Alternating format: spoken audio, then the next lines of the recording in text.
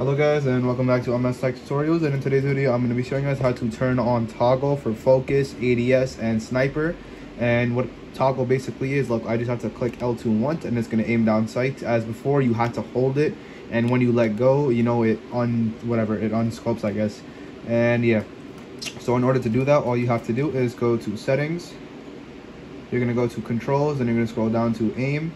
From aim, you're going to turn these two to toggle. So focus, ADS, and sniper behavior, you're going to turn it to toggle.